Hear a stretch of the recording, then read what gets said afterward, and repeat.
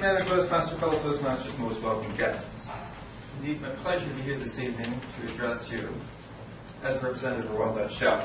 Given the recent issues that surrounded our events, shall we say, in Terminal 5 locally, and indeed our departure recently, I guess I could say it's Monday, of one of our major oil rigs, I felt it was important that we try to clear the air, if you will, explain issues as far as we see it from our perspective, and allow you, the public, the interested public, to formulate your own minds, your own opinions as to whether or not you are for big oil or you are against big oil. Now, of course, many of you here, some of you here will probably have already formulated decisions and said already, no, we don't like you. That's fine. I'm not here to try to convince you otherwise. But I'm hoping the majority of you here will be open-minded, will be willing to listen to what I have to say. Because what I'm going to talk today is about the facts. And at the end of this evening, please ask questions. I'll do my best to answer them. And after that, please formulate your own opinions and own impressions. However, I hope to do it with an informed mind. So let's get going. Now, in July 2014, Port of Seattle was faced with a dilemma: what to do with Terminal 5. Now, we can make this thing up, right? Let's first of all look at what is Terminal 5. Now here, of course, we see Seattle. This is West Seattle there. And in between the piece of land is actually an island, this Harbor Island. And just to the left, or I'd like to say the west of there, is Terminal 5. Okay? A little bit of a blow-up view here, Terminal 5. Now, the most controversial piece of equipment we've had here was the Polar Pioneer. But let's just back up for a second. Now, I said in July 2014, the Port of Seattle had an issue. What to do with Terminal 5? They decided they wanted to increase the capacity of Terminal 5 in order to make more money, ultimately, to unload and load larger vessels. The problem is that they couldn't start this renovation, if you will, until 2017, so that left 2.5 years what to do with Terminal 5. We'll enter Foss Maritime and the Royal Dutch Shell. Foss Maritime is a local employer, 1,200 people. That is significant in the economy. 200 vessels. They, along with us, we partnered and approached Port of Seattle and said, we would like to lease part of Terminal 5 in order to do our staging of our vessels. February of this year, Port of Seattle agreed, signed a lease. And then as early as April of this year, we indeed have had vessels here at Terminal 5. Now, I guess the thing is, we want to back up a little bit. What is staging all about, and why are we really ultimately here? Well, we are ultimately here as Shell to serve you, the public. You are our market. You demand our products. Terminal 5 is for staging. And what staging is preparing our vessels, doing maintenance, and preparing for our work up north in the Chukchi Sea. Now here is Alaska, and the Chukchi Sea is just to the northeast of Alaska. And that is where this summer we are indeed drilling exploratory wells. We had support to do this by the Obama administration. In early May, they agreed that we could drill there. And they did that despite the fact that they are indeed the chair of the Arctic Council, which is a group of nations which are concerned about Arctic activities. And what more than drilling is something concerned about in the Arctic. And yet they give us the permission. And I must also add that along here there are 8 communities, and 6 of those 8 are overwhelmingly in support of what we are doing. That's over 75%. That is very overwhelming majority, I think. Now, we don't have any problem with people protesting. And in fact, we are all for people protesting, expressing their points of view. However, when it comes to disrupting our operations, slowing down production, that is indeed a concern for us. And we respect protesters, and we would hope that they would respect our operations.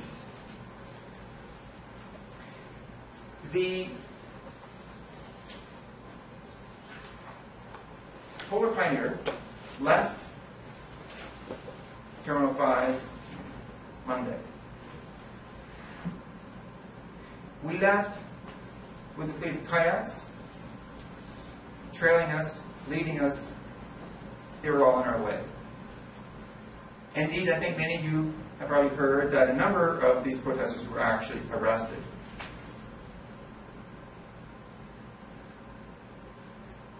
We are right now in a legal battle with the city of Seattle because they feel that we're using Terminal 5 illegally, in contravention of the rules that Port of Seattle were granted to use Terminal 5. This will come to a head July 23rd when we actually go to court. Our position, of course, is that we are doing everything legally. We have an agreement. We stand on 3 pillars. Our people. Our people, they've got families, they've got kids to go to school, they've got mouths to feed, just like everybody else. Our second leg that we stand on is you, our market. And our third leg we stand on is the fact that we safeguard the environment. Certainly we made mistakes in 2012 when we were in Alaska. However, it's been 2.5 years since then, and we are ready. We have processes and procedures which are in place. And indeed, if there was any environmental impact, it would be these communities here which would be first impacted upon, and yet 75% are in support of us.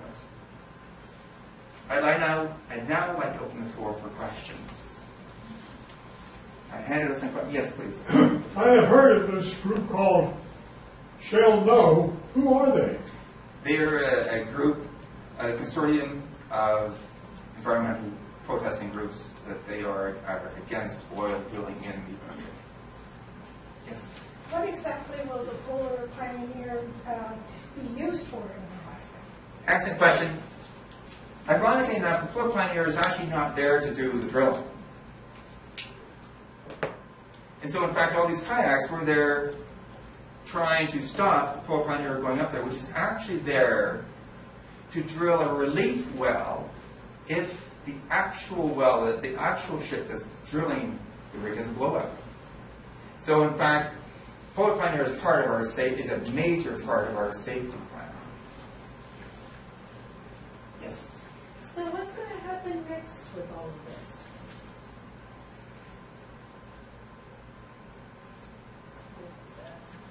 My question just says what will happen. So yes, that's true. Take your pick. 2 things. As far as I can see, there are 2 things which will happen. Protests will continue, but we will drill. Okay. Thank you. Yes. I thought there was another drill ship coming to Seattle. What happened to it? Yes, in fact, it was. It was in Everett, and because it was such an overwhelming welcome with Polar Pioneer, we decided to leave her in Everett. Yes. With this ongoing conflict between people who feel that they are representing environmental causes and yourselves who make it one of your 3 pillars to protect the environment, who's going to win in this apparently aligned dispute?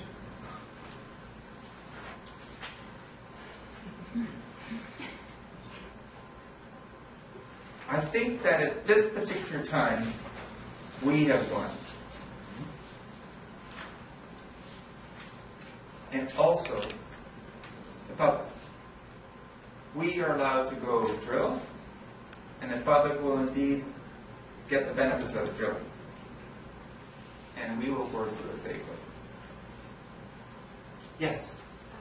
I guess I would be curious to know where does the money, the sort of the profits and the benefits flow when it just basically when it comes to countries. You know, for example, some you hear that some of the oil or some of the natural gas that is mined or drilled for here ends up going to the profits for that end up going other places. So I guess it would be interesting to know where the money flows. Basically, is it distributed around the world, or is this an American endeavor? I am not qualified to answer that question. However, I will say that our employees are all well paid, and they are indeed benefits of the drilling. Of course, there are our company shareholders, which will benefit as well. I cannot answer any more than that. I'll take one last question, yes, please. So what happens if you lose in court? Is that going to have what effect would that have on your operations?